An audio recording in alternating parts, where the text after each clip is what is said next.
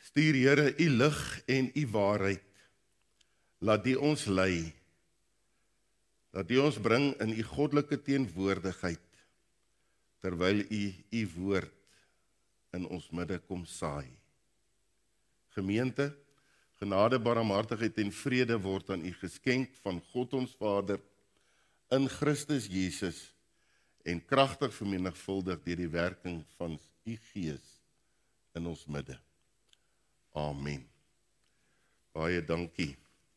Ons gaan die Here staande hartlik loof en prys deur saam te sing van die lied op die skerm, Heilig, Heilig, Heilig, Here God Almagtig. Kom ons sing hierdie lied staande as 'n loflied, maar ook as 'n gebed tot eer van die Here.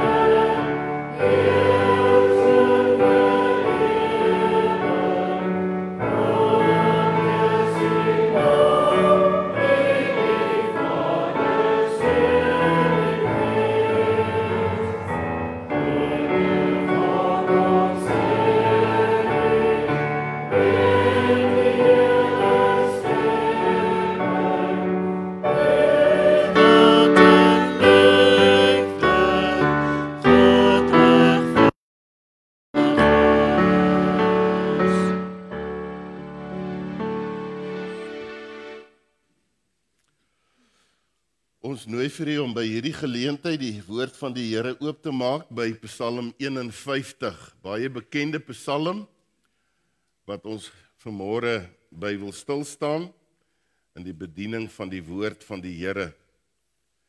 Psalm 51. Nou die geskiedenis wat hier in hierdie psalm vervat is, kan u lees in 2 Samuel 11 en 12. So wanneer ons nou geskiedenis aanhaal oor die agtergrond, kan u dit gaan lees in 2 Samuel 11 en 12. En hierdie Psalm 51 het gebeur na daardie geskiedenis wat vir ons in 2 Samuel opgeteken is. Kom ons lees Psalm 51. Vir die musiekleier 'n psalm van Dawid, toe die profeet Nathan na hom gekom het, nadat hy by Batseba ingegaan het. Dis die geskiedenis wat u dan in 2 Samuel 11 en 12 kan lees. Wees my genadig, o God, na u goedertierenheid. Delg my oortredinge uit, na die goedheid van u barmhartigheid. Was my heeltemal van my ongeregtigheid en reinig my van my sonde, want ek ken my oortredinge en my sonde is altyd deur voor my. Teen u alleen het ek gesondig en gedoen wat verkeerd is in u oë, sodat u regverdig kan wees as u spreek, rein as u gerig hou. Kyk, in ongeregtigheid is ek gebore, en in sonde het my moeder my ontvang. Kyk, u het 'n welgevalle aan waarheid in die binneste, en in die verborgene maak u aan my wysheid bekend. Ontsondig my met hyssop, dat ek kan rein wees. Was my, dat ek witter kan wees as sneeu. Laat my vreugde en blydskap hoor, laat die gebeente juig wat u verbrysel het. Verberg u aangesig vir my sondes, en delg uit al my ongeregtighede. Skep vir my 'n rein hart, o God, en gee opnuut in die binneste van my 'n vaste gees. Verwerp my nie van u aangesig nie, en neem u Heilige Gees nie van my weg nie. Gee my weer die vreugde van u heil, en ondersteun my deur 'n gewillige gees. En ek sou net tot by vers 14 gelees het, maar kom ons gaan verder in hierdie Psalm, vers 15. Ek wil die oortreders u weë leer, dat die sondaars hulle tot u kan bekeer. Red my van bloedskuld, o God, God van my heil. Laat my tong u geregtigheid uitjubel. Here, open my lippe, dat my mond u lof kan verkondig. Want u het geen lus in slagoffer nie, anders sou ek dit gee. In brandoffer het u geen behae nie. Die offers van God is 'n gebroke gees, 'n gebroke en 'n verslae hart sal u, o God, nie verag nie. Doen goed aan Sion na u welbehae, bou die mure van Jerusalem op, dan sal u 'n welbehae hê in die offers van geregtigheid, in brandoffer en voloffer, dan sal hulle stiere offer op die altare. Net tot sover in die wonderlike woord van die Here. Kom ons verenig in gebed.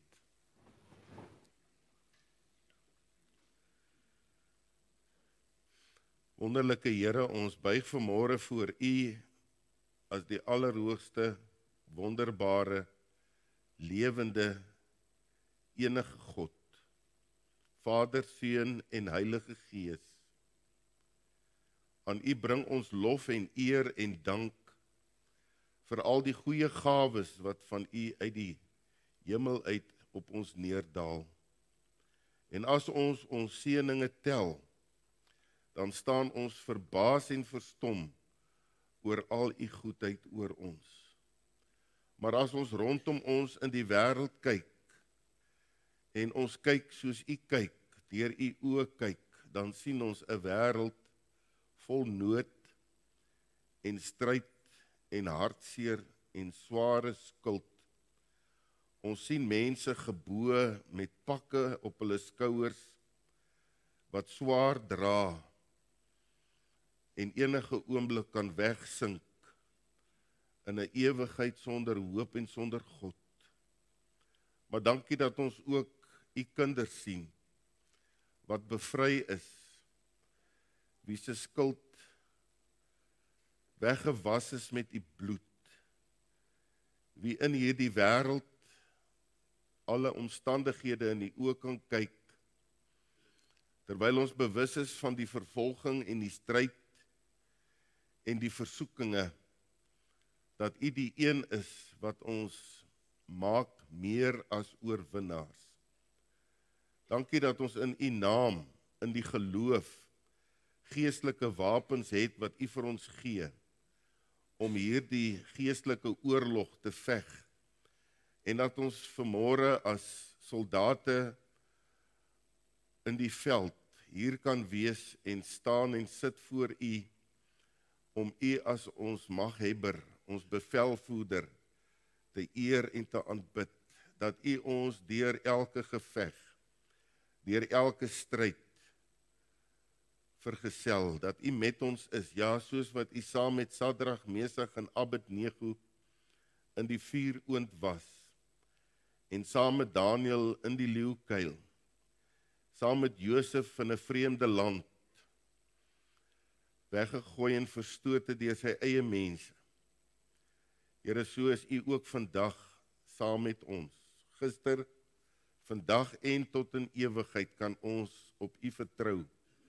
Ons geloof in u bely, en dit is wat ons in hierdie oomblikke as geestelike familie doen. Ons wil u loof en prys en alle dank en eer en waardering aan U toebring. Here, ons loof U, ons prys U, want sonder U is ons niks en kan ons niks doen nie. En dankie dat U vir ons nooi om in alle vorme van gebed na U toe te kom, vir hulle wat hoog geplaas is, hulle wat verantwoordelikhede het, waarvoor hulle eendag voor U rekenskap moet gee. Dat ons vir hulle wat in daardie posisies is, moet bid. Wees hulle genadig, Here, open hulle oë, gee vir hulle insig, breek deur in 'n donker wêreld en red, Here, wat gered kan en moet word. Dankie dat ons kan bid vir mekaar. Dankie dat ons kan bid vir noodlydendes. Dat ons kan bid vir losgeruktes, hulle wat hulle ook van U en die kerk losgemaak het. Dat ons vir hulle kan bid, Here, dat U deur U Gees werksaam sal wees en omstandighede in hulle lewe so sal skep, dat hulle 'n verlange sal hê om terug te kom. Help ons, Here, om met liefde en oop arms mense terug te ontvang, in liefde, in begrip, en dat ons ook hier die liefde onder mekaar, met mekaar sal deel. Dankie dat U vir ons as 'n groepie mense by mekaar gebring het, dat ons ook vir hulle kan bid wat op verskillende plekke in ons land saam met ons rondom U woord verkeer, dat U ook vir hulle, waar hulle ook al mag bevind, sal seën. Dankie vir U woord wat ons nou kon lees. Here, dat U dit aan ons harte sal kom seën en ook die boodskap wat dit dra saam met ons huis toe sal vat. Dat ons kan bid vir hulle wat siek is en swaar trek wat die gesondheid aanbetref. Here, dat U ook in die groot liefde U hand op hulle sal lê en hulle sal genees. Ons eer U daarvoor, ons dankie en ons bid dit alles in Jesus naam. Amen.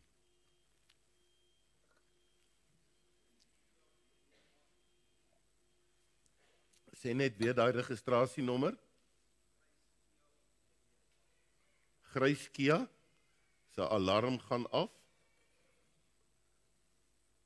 Jy kan maar opstaan. Ons gaan nie dink daar's fout nie. Ons wil net help. Baie dankie.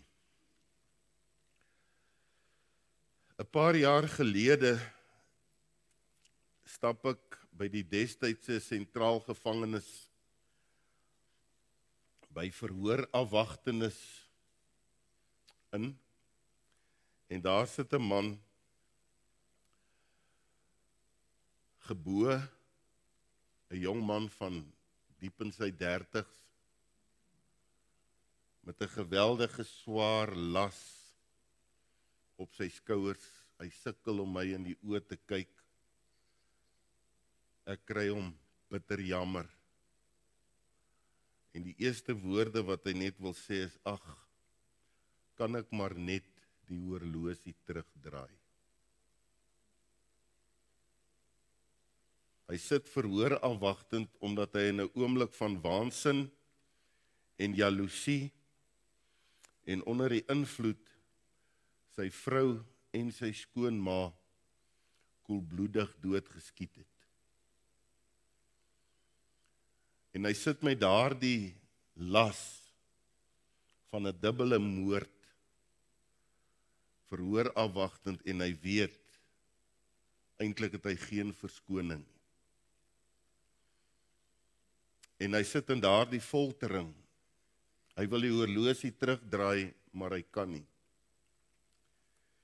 En dis in sulke oomblikke, wanneer 'n mens onder baie moeilike omstandighede die voorreg het om die woord van die Here in so chaotiese toestand en 'n deurmekaar emosionele chaos na 'n man toe te bring. En as ons vanmôre die teksvers uit Psalm 51 sal neem, is dit ook dan die tema van ons boodskap, dat Dawid het hier in verskeie verse, veral vers 2 en vers 11, basies onder daardie gewig. Hy kan die horlosie nie terugdraai nie. Hy is eintlik verhoor afwagtend. Dit is net 'n kwessie van die finale uitspraak wat jou tot verdoemenis en tot gevangenskap of tot doodstraf, toe dit nog geldig was, moet lei. 'n gebed om te bid, wis al my oortredinge uit, o Here.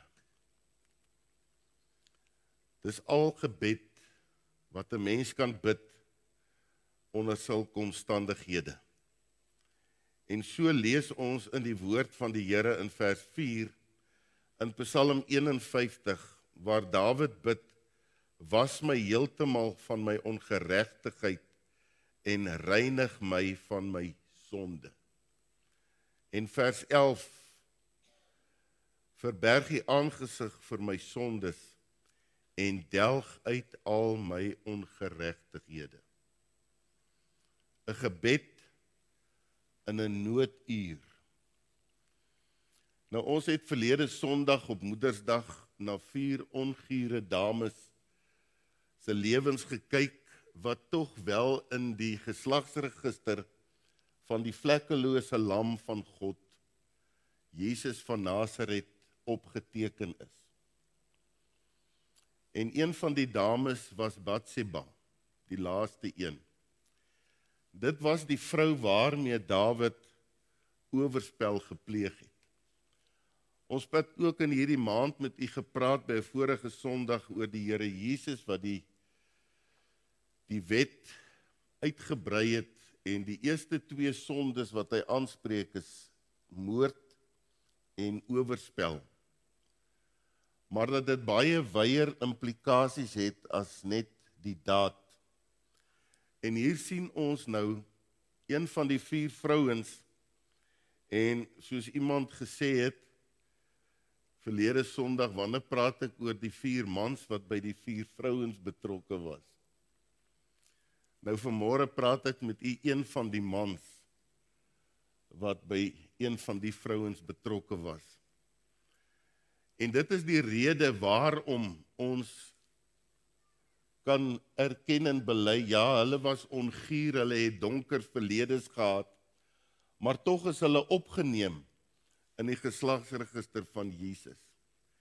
En een van die mans wat dan by Batseba betrokke was met oorspel, hy het nie minder nie as 4 gebooie van God, van die 10 gebooie in Eksodus 20 het hy 4 op een slag gebreek. So skuldig voor God was hy skuldig, maar het hy dit probeer opcover, soos hulle dit in Engels sê, probeer verdoesel, onder die mat probeer invee en aangaan met sy lewe. Maar hierdie vrouens is in die geslagsregister van Jesus opgeneem, en hierdie man Dawid word ook in die Bybel beskryf as 'n man na God se hart. Nou dan is mense baie verskonend om te sê, wel, as Dawid dit gedoen het en 'n man na God se hart was, kan ek dit nou ook maar doen. Asof dit 'n lisensie is om sonde te pleeg. Maar daarom wil ons vanmôre hierdie boodskap met u deel, want hierin vind ons die hantering van oortredinge, ongeregtighede en sonde. Dis die 3 gewigtige woorde wat hier in Psalm 51 opgeteken word. Dit was die oortredinge teen God. Dit was die ongeregtigheid, die verkeerde dinge wat ek gedoen het. En dit alles is sonde. En hierdie goed skei my van God. En in Dawid se verhaal sien ons vanmôre waarom ongure vrouens in die geslagsregister van Jesus opgeneem is, en waarom Dawid dan 'n man na God se hart genoem is. En dit moet ons nie vergeet nie, en dit moet ons vanmôre met ons saamneem. Want hy het hierdie gebed gebid, wis al my oortredinge uit, o Here. En daarom wil ons vanmôre na die agtergrond van Psalm 51 kyk, maar dan ook na die inhoud, want daarin is vir ons die geheim weggebere van die patroon wat God vir die mens daar gestel het, waar volgens ons moet lewe en hoe ons van 'n donker verlede, van swaar pyn en hartseer, wat skeiding kan bring tussen my en God en my van God kan vervreem. Wat is die patroon? Wat is die manier? Hoe kan hierdie hele saak omgedraai word? En dis die boodskap wat ek vir die man die dag ook daar in verhoor afwagtende toestand kon deel. En die eerste is dan dat ons wil kyk en u net herinner aan die agtergrond van ons tema, ons teks en dit wat Dawid gebid het. Psalm 51, my broer en suster, bevat die hartkreet van 'n bedroefde sondaar oor sy sonde. Goed wat sy hart besoedel het en hom van die vreugde en die teenwoordigheid en die gemeenskap van God beroof het. Dis die noodkreet uit die diepte van 'n man se hart wat berou het oor wat hy aangevang het. En dit wat hy gedoen het, was gruwelik. Dis onverskoonbaar. Dis onuitwisbaar. Maar daar is 'n roete, daar is 'n patroon om te volg. Dawid het baie gelei as gevolg van sy sonde. En sonde lei met 'n kort y ons altyd na lyding met 'n lang y. Die twee is onlosmaakbaar van mekaar. Jy kan die game, die wedstryd, die speelietjie van sonde nie wen nie. Daar het niemand in hierdie wêreld in die mense geskiedenis al ooit hierdie spel gewen nie. As jy die spel van sonde speel, jy gaan verloor. Daar stap nooit 'n wenner uit die sondespel nie. Daar is nie 'n wenner nie. Inteendeel, jy gaan hom verloor, maar met gepaardgaande hartseer, lyding en pyn. Jou gemoedsrus word gesteel.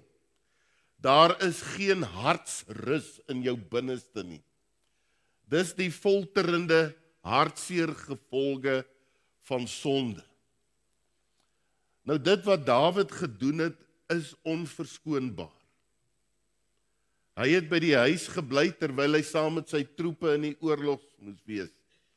Dit kan jy nou in 2 Samuel 11 en 12 gaan lees. Toe staan hy op sy huis se dak, soos dit in die destydse wêreld was. Dit was nie verkeerd nie.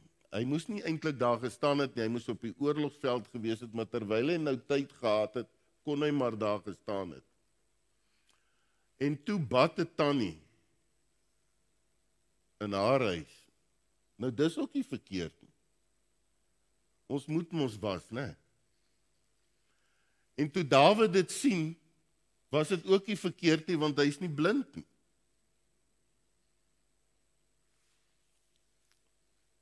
Maar sy moes die gordyne toegetrek het as daar nie gordyne was, as daar was. Maar wat die omstandighede ook al is. Dawid het daar weggestap en toe gaan die ding in sy kop aan die gang. Hy het nog nie oorspel gepleeg nie, maar die saadjie is geplant. En ons het vir u gesê, in elke daad is daar 'n saad. 'n Daad vind nie sommer net plaas nie.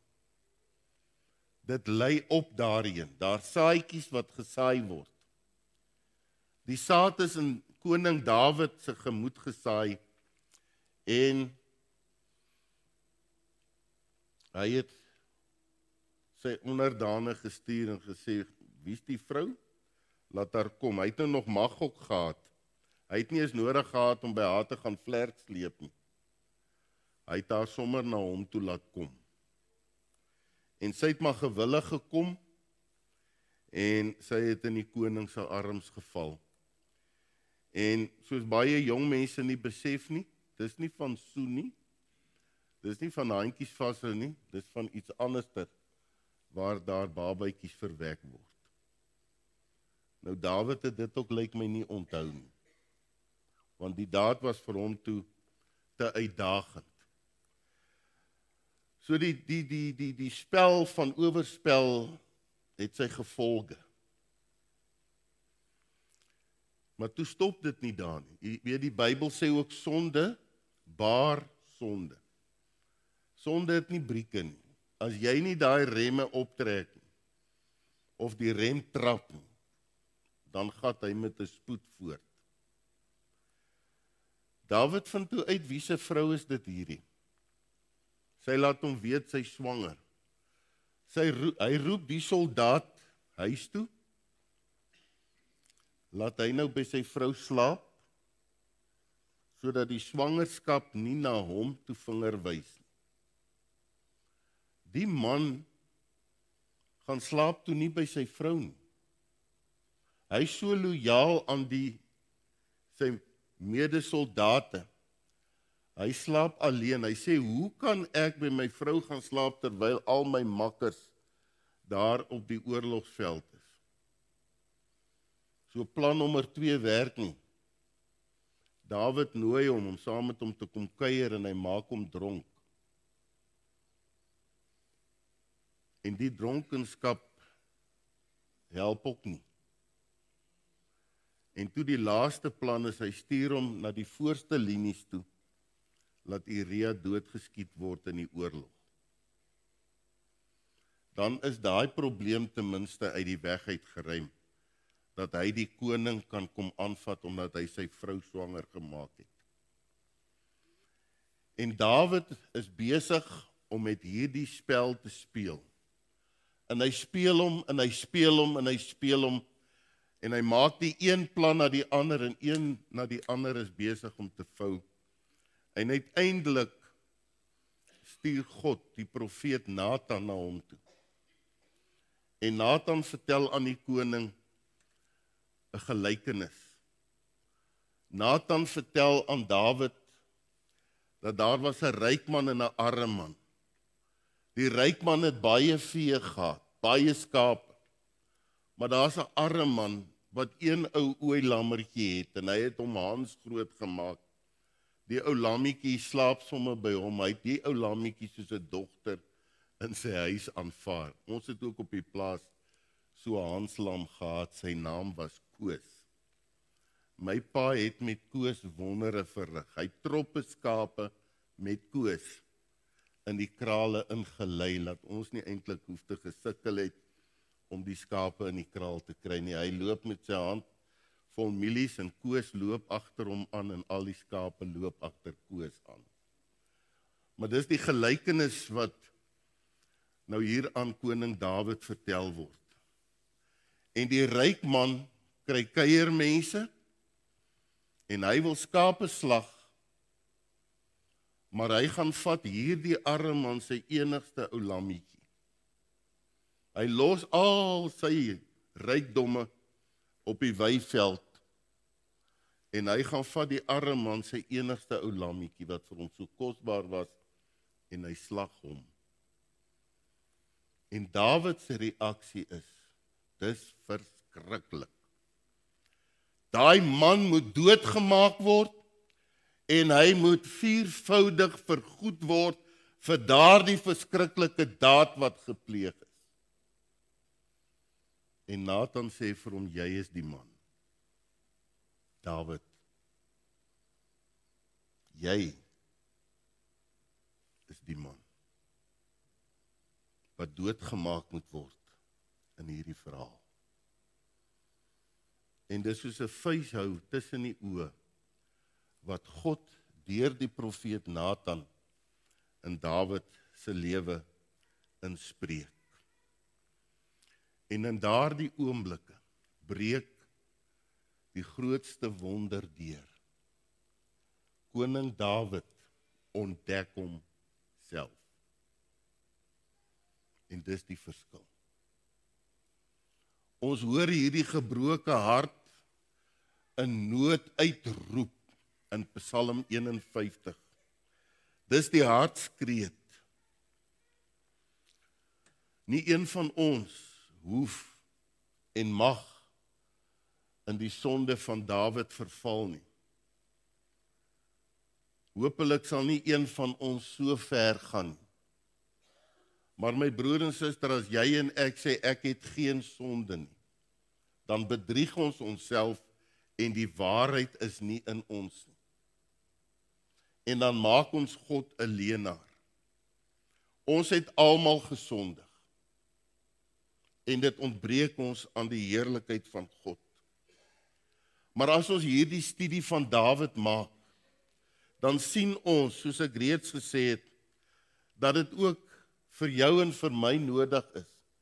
En veral in 'n tyd en 'n dag waarin ons lewe, waar daar 'n morele verval is, en daar nie eintlik meer brieke is nie, dat ons voor die Here by Dawid in Psalm 51 sal kom leer. Want Dawid skryf in Psalm 32, hy sê, my gebeente, in vers 3, het uitgeteer in my gebrul die hele dag. Dawid sê, by die ontdekking van sy sonde, by sy eerlik word, het sy ingewande gebewe. Sy gebeente het uitgeteer, dit het vir hom gevoel, asof hy besig is, hy het sy eetlus verloor, en dat daardie sonde 'n fisiese pyn in sy binneste veroorsaak het. In vers 4 sê hy, want u hand was dag en nag swaar op my. Hy het God se hand swaar op sy gemoed gevoel. Hy sê, my murg het verander soos deur somergloed. Dit is soos water wat jy in die oosterse son uitgooi en net eenvoudig verdamp. Ja, dis asof hy soos water is wat uitgespoel word in die son en in die somergloed verdamp hy in die strale van die son. Dis asof daar geen lewe en vreugde meer in hom oor is nie. My broer en suster, agter hierdie belydenis, agter hierdie hartskreet van Psalm 51, is diepgrondige berou oor sonde. En in hierdie belydenis sien ons 'n hart wat smagtend, soos 'n hert in dorre streke smag na God. Hy ontdek sy verlatenheid. Hy ontdek sy eensaamheid. Hy ontdek sy krom en skewe hart. Hy is bewus van die diepste vuil van vuil in sy binneste. Hy sien hom in die aakligste realiteit van wat hy aangevang het. As ek maar net die horlosie kon terugdraai. Maar daar is geen manier nie. En daarom is dit belangrik dat ons sal sien wat hy in hierdie verskriklike oomblikke wat met Batseba begin het, dan uiteindelik deurgevoer het. Dis die donker agtergrond. Dis die hartseer verhaal. Maar wat het van hom 'n man na God se hart gemaak? Dit bring ons by die inhoud In die eerste plek sien ons in hierdie psalm dat Dawid gepleit het om vergifnis. Dawid het 'n pleidooi gedoen om vergewe te word. En daarom sien ons in vers 1 dat Dawid 'n beroep doen op God se genade. Hy appelleer, hy rig 'n appel. En my broer en suster, dis die roete om skoon te kom voor God. Dis die pad van om uit 'n donker verlede los te breek, om van 'n onbesonde daad vrygespreek te word. Daar's geen ander weg nie. Ons sien dit vanmôre in hierdie psalm. Daar is een pad. Dawid kon nie nou hier aanspraak maak op God se geregtigheid nie. Want as God se geregtigheid alleen sou inspreek, sou dit sy lewe gekos het. Daar was geen ander oplossing vir Dawid as die doodstraf. Vir altyd van God af weg en verlate. En daarom rig hy 'n appel op God se genade. 'n Appel roep hy hier in vers 1 uit. Wees my genadig, o God, na u goedertierenheid, delg my oortredinge uit na die grootheid van u barmhartigheid. Dis ons enigste hoop. Dis enige mens se behoud. Sonder dit is daar geen hoop nie. Sonder dit is daar geen bevryding nie. Sonder dit is daar geen vergifnis nie. Inteendeel, God se geregtigheid eis dat sonde gestraf moet word. En daarom in hierdie pleidooi maak Dawid 'n appel op God se genade, want Here, dis al wat ek het. Dis al wat my uit hierdie gemors kan vat. Is u genade, u liefde, u barmhartigheid, u goedheid. En hier is die wonder besig om deur te breek. Wanneer 'n verlore mens op God se genade rig. Nuwe Testamenties het God die klimaks daarvan aan ons kom demonstreer toe hy aan die kruis op Golgotha vir ons oortredinge betaal het. Maar 'n baie belangrike aspek was die erkenning van sy skuld. Dawid het sy skuld erken. En hy sê vir ons hier in die woord van die Here, vers 6, teen u alleen het ek gesondig en verkeerd gedoen, of gedoen wat verkeerd is in u oë. Hier's die volgende tree in hierdie wonderwerk, na 'n man na God se hart. 'n Man wat verantwoordelikheid vat vir sy dade. Hy hou op te cover. Hy hou op om homself te verskoon. Maar hy vat sy pak en hy erken sy skuld. En daar is 4 dinge wat belangrik is in hierdie patroon wat Dawid vir ons hier skilder van hoe om met skuldgevoelens te deel. Hoe om met sonde en ongeregtigheid te deel. En die eerste daarvan is dat hy verantwoordelikheid aanvaar. Dis 'n belangrike tree om te neem. Baie mense doen verkeerd, praat verkeerd, maar neem nooit verantwoordelikheid daarvoor. Die tweede ding wat Dawid gedoen het, hy het nie ander blameer nie. Hy het niemand anders kwaadlik geneem nie. Hy het verantwoordelikheid gevat vir wat hy gedoen het. Hoeveel mense deur hulle lewe blameer nie vir pa of 'n ma of 'n oupa of ouma nie. Baie verkondig die bloedlyn sondes. Nou is ek vandag 'n alkoholist, want my pa was een, my oupa was een, en my oupa grootjie was een. Nou moet ek ook maar een wees. Wanneer die sonde van oorspel in 'n gesin is, dan is die een dra dit oor aan die ander. En so blameer ons die hele lewe lank ander mense.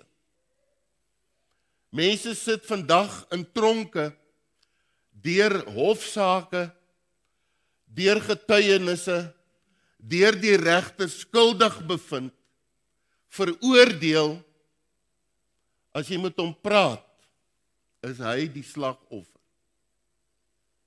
Die tronk sit vandag vol mense, wat nie verantwoordelikheid vat vir hulle dade nie, en almekaar ander mense blameer.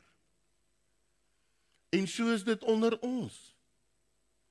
My broer en suster, wanneer jy en ek nie verantwoordelikheid vat vir ons dade nie, maar altyd ander blameer, dis altyd die baas, of altyd die kollega, of altyd daardie familielid, dan speel ons hierdie blame game, en niks gebeur ooit in my lewe. En hier sien ons die geheim van Dawid se erkenning. Hy het nie 'n woord of 'n vinger na Batseba gewys nie. Hy het haar nie verkwalik nie. Hy het haar nie verwyd nie. Hy het haar nie blameer nie. Nou het hy verantwoordelikheid gevat dat ek moes rem getrap het.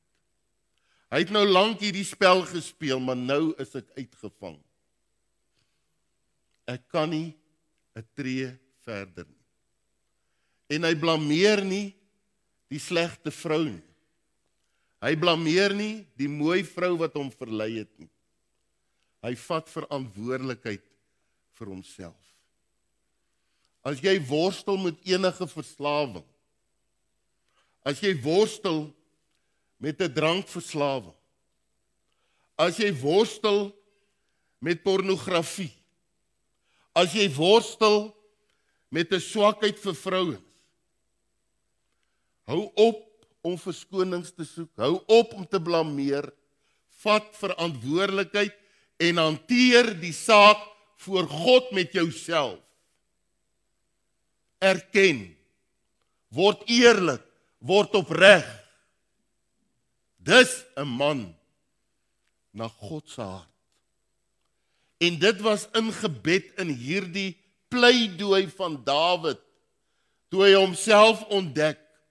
Ek staan nou alleen, uitgelewer, op 'n appel wat ek rig tot God, en sy genade vir 'n sondaar mens. Maar ek gaan nie meer ander blameer nie. Maar die vierde is, hy het opgehou om te rasionaliseer. Hy het opgehou om te analiseer. Hy het opgehou om homself te verskoon en redes gesoek. Miskien kon hy gesê het dat die vroue wat hy gehad het hom nie bevredig het nie in sy behoeftes voldoen het. Hulle was nie so mooi soos Batseba nie. Ag, en dit sal vir Uria beter wees om dood te wees en in die hemel te wees as wat hy nou hier moet agterkom. Sy vrou het nou 'n buiteegtelike babatjie. Dis mos hoe ons rasionaliseer. Hoe ons met ons denke probeer verskoon en versag. Dawid het opgehou om homself te probeer regverdig. Dis ons probleem. En Jesus het nie gekom vir hulle wat regverdig is nie. Hy het gekom vir sondaars. Dis waarom ons in hierdie lewe van Dawid 'n patroon vind. Ons moet ophou om onsself te regverdig, al is dit soms hoe seer. Al is dit soms so moeilik. Ons wil ons altyd self regverdig, selfs in ons verhouding met ons kinders, in ons verhoudings tussen man en vrou, in verhouding met ons werkgewer. Ek moet my altyd net beskut en beskerm. Dis nooit ek nie, dis altyd die ander party. Dis nie ek nie, dis my vrou. Of die vrou sê nee, dis nie sy nie, dis haar man. Ons vind dit baie moeilik om onsself eerlik voor God te evalueer. En dit is die tree na die grootste wonder wat daar in hierdie lewe is. Maar die tweede in hierdie pleidooi van Dawid in ons teks, in die tema, is sy pleidooi om reiniging. In vers 4 en vers 9 hoor ons hom uitroep in sy noodkreet. En hy praat met die Here. Hy het nou verantwoordelikheid gevat. Hy blameer niemand nie. Hy wil hom nie meer self regverdig nie. Hy beskuldig nie meer vir Batseba in enige opsit nie. Nou is dit ek en ek alleen voor God. En hy sê, wis al my oortredinge uit, o Here.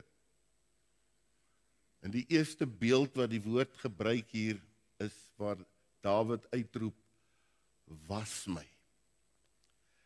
Was my deeglik van my ongeregtighede. Nou ons sien die heeltyd in hierdie psalm, oortredinge, ongeregtigheid, sonde. Ons hoor hom hier in vers 4 en vers 9 hierdie noodkreet uitroep.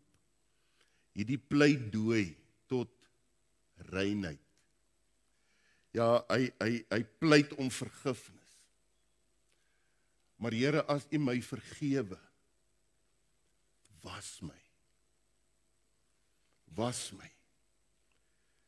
Die woord ongeregtigheid beteken kromheid of verdraaidheid. Dawid besef dat sy lewe nie in pas was nie en uitvoeling met God geraak het. En daarom vra hy dat hy hiermee gewou, hoe het ek op hierdie punt gekom? Ek kan nie die horlosie terugdraai nie, maar hoe het ek hier gekom? Hoe het ek hier beland?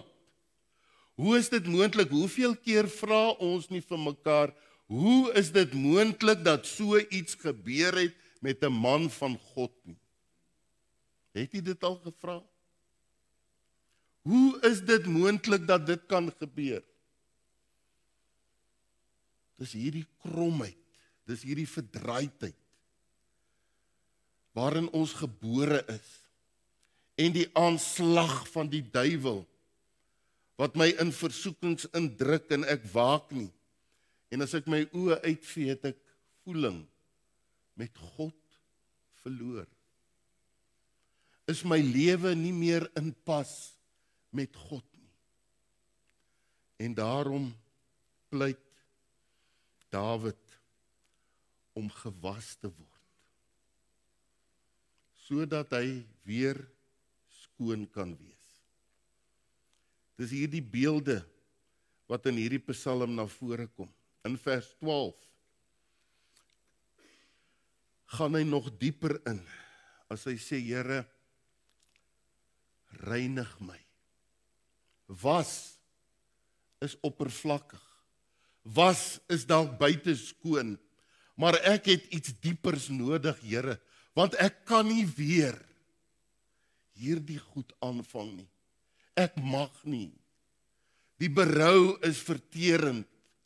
Die hartseer is te pynlik. Here, reinig my. Dis as dit ware, gooi Dettol by. Gooi een of ander ontsmetmiddel by die water waarmee U my kan was. Reinig my dieper as die diepste smet. Here, ek sien nie kans om weer met u oor so iets te kom praat nie. Want sonde beteken om jou doel te mis. Dis sonde. Ons dink baie keer dis vloek en drink en rook en swets en steel en alles. Sonde is in sy wese die ding wat jou doel, God se plan met jou lewe in hierdie wêreld laat mis. Enige iets wat ek doen, waardeur ek God se doel in my lewe kan verydel, is sonde. Wat van al die dinge wat ons naalaat om te doen? Dinge wat ons moet doen, wat ons nie doen nie. Dis sonde. Dinge wat God vir my in sy woord sê, waaraan ons gehoorsaam moet wees, wat ons nie doen nie. Dis sonde. So ek wil weer vanmôre sê, moenie wag tot jy by 'n Batseba kom, of 'n ander man doodmaak en dink, tot dan is jy onskuldig nie. Jy's lankal skuldig, wanneer jy die saadjies koester, wat uiteindelik tot by die daad kom. En daarom moet ek saam met Dawid vanmôre bid. Here, ontsmet my, as u my was. Hierdie goed wat my u doel met my lewe laat mis, reinig my dieper as die diepste smet. Dis om kort te skiet. Dis om die inspeksietyd te dop. Dis sonde. Wanneer my lewe deur God geweeg word, dan word ek te lig bevind. As God inspeksie kom doen en die skietlood laat hang, dan staan my mure skeef. Here, reinig my. Daar's niks in my voor u wat nie geraak moet word deur hierdie reinigende effek van u bloed in my lewe nie. Reinig my, o God. Is daar 'n ernstige begeerte om van enige iets wat my uitpas met God kan laat raak. Enige iets wat my verhouding met hom kan versteur, uit die weg uit te ruim. En dan is daar 'n derde wat hy pleit. Dis hy sê, ontsondig my met hyssop. Vers 9. Was my, reinig my, ontsondig my met hyssop, dat ek rein kan wees. Was my, dat ek witter kan wees as sneeu. Here, wis die donkerte, die skaduwees, die swart kolle, in hierdie stormagtige wêreld, kom met die uitwisser van die hemel, en kom wis dit uit. Ontsondig my. Maak my vry. Maak my 'n vrygesel op hierdie stormagtige see van demoniese kragte en versoekings en hartseer en pyn rondom my. Maak u vir my die pad voor my spierwit. Ontsondig my met hyssop. Dawid gaan nog 'n vlak dieper. Was my, ontsmet my, reinig my, maar ontsondig my. Here, vat hierdie goed so ver weg, as wat u sê, so ver as die ooste verwyderd is van die weste. Here, gooi dit, soos Micha sê, in die dieptes van die see. Hyssop was 'n struik in die Midde-Oosterse wêreld met 'n pepermentgeur, 'n sterk struik. Dit was die hyssopplantjie wat gebruik is, die takke waarin die volk destyds die hisoptakkie in die bloed gedruk het en aan hulle deurkusyne gesprinkel het, sodat die dood by hulle verbygegaan het. En Dawid gryp terug, as hy sê, ontsondig my met hisop, Here, maak my so skoon, dat daardie ding nooit weer by my ingang kry nie. Ontsondig my, hy vra amper, Here, maak my volmaak. Reinig my met hisop, kom sprinkel aan my lewenshart deur hierdie bloed, wat my sal beskerm teen die dood, wat sonde in my lewe bring. Dis gebrokenheid. Dis berou. My broer en suster, dis bekering. Ek dink in ons tyd gaan ons te maklik deur. God is 'n God van genade. Daardie eerste prinsipiële bekering, waar ek my as sondaar tot God bekeer, daardie verandering, daardie omdraai van 'n verlore sondaar op pad hel toe, bekeer ek my tot God. Dis 'n nuwe lewe. Maar as kind van God, moet ek my elke dag as kind van God tot God bekeer. Dis daai voortdurende berou en belydenis, erkentlikheid, eerlikheid, opregtheid. Here, was my. Here, reinig my. Here, ontsondig my met hisop. Elke gedagte wat by my invlieg, elke versoeking wat my tuister, elke aanslag op my lewe, Here, ek kan dit nie alleen doen nie. As kind van God, metanoia ek, bekeer ek my daagliks, want ek wil nie uitpas uit met U raak nie. My gebed is, liewe gemeente, dat ons nooit sal kom waar Dawid gekom het nie. Dat ons nooit so ver sal gaan nie. Maar dat ons sensitief sal wees oor die dinge wat nie reg is in ons lewe nie. Dat ons nie ligtelik daarmee sal omgaan nie, maar in diepe berou, soos Dawid sal pleit om vergifnis. Soos Dawid sal pleit om gereinig te word. En daar is nie 'n beter manier om ons voor te berei vir Pinkster. In 'n tyd waarin ons die uitstorting van die Heilige Gees gaan vier nie. Om met voorbereide harte, gereinig deur die bloed van die Here Jesus, ontsondig,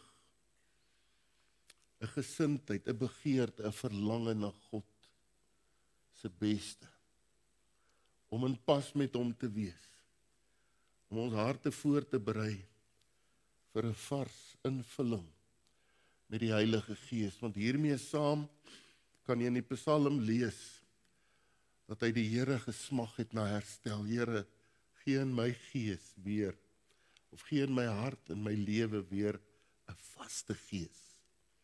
'n man, 'n vrou wat die koers ken.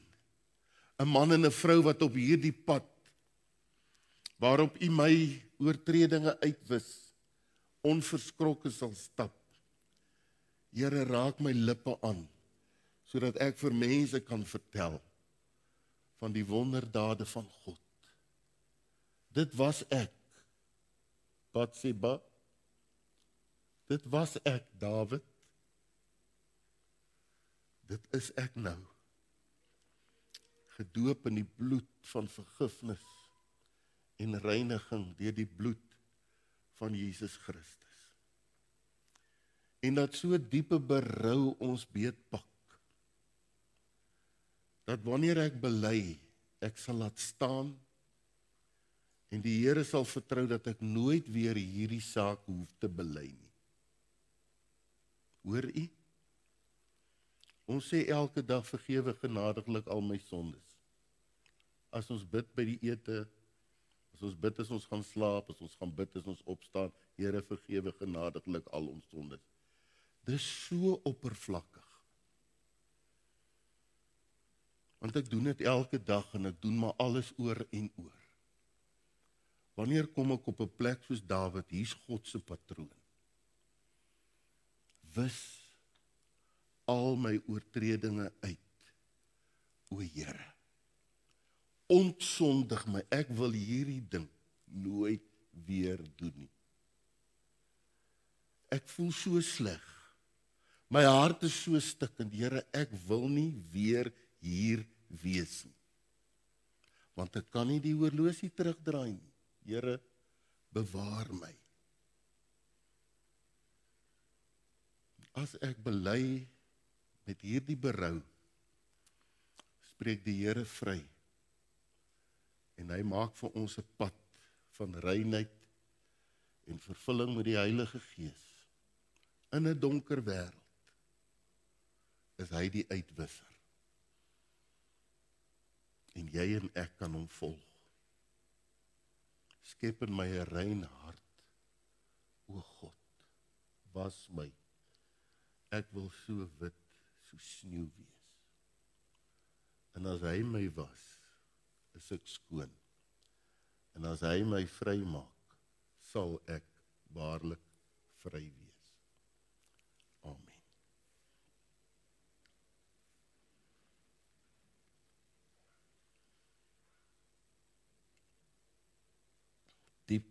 Diep neergeboe, buig ons voor u almag. U wat tot in die donkerste skuilhoeke van ons hart, u helder lig inskyn, Here, voel ons om die deure toe te maak, gordyne toe te trek. Maar u nooi ons vanmôre uit u genade om die deure oop te gooi, ons skuld te bely, in berou na u toe te kom, en u vergifnis, u reinheid, in die geloof te kan ontvang. Dankie vir die skoon pad, waarop ons kan loop, dat u ons sondes, ons ongeregtighede, ons oortredinge in die dieptes van die see werp, sodat ons kan vry wees. Ek wil in hierdie oomblikke bid vir enige iemand wat met iets worstel, een of ander band wat jou bind, een of ander verslawing wat jou beet gepak het, enige ding wat jy al so gewoond geraak het, maar jy uitpas is met God. Here, breek die bande. Dankie vir die reinigende krag van u bloed. Ontsondig ons met hysop. Ons dankie, Here, vir u vergifnis, vir u vryspraak, vir die tweede kans wat u ons bied. In Jesus naam. Amen. Kom ons gee geleentheid vir die opneem van die offergawes.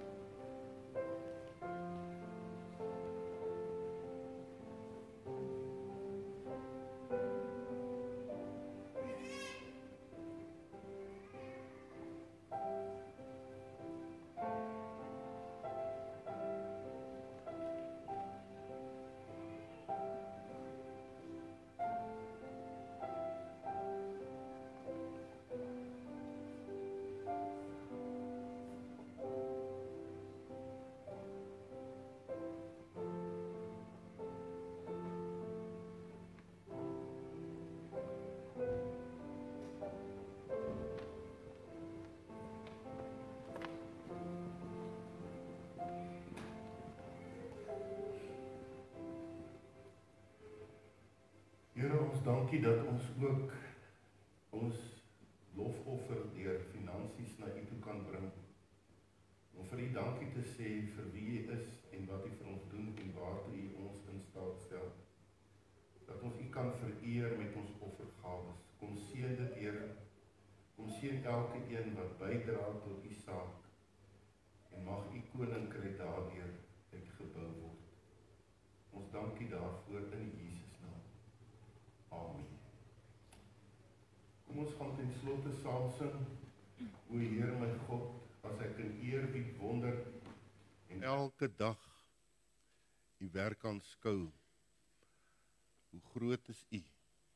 Hoe wonderlik is U?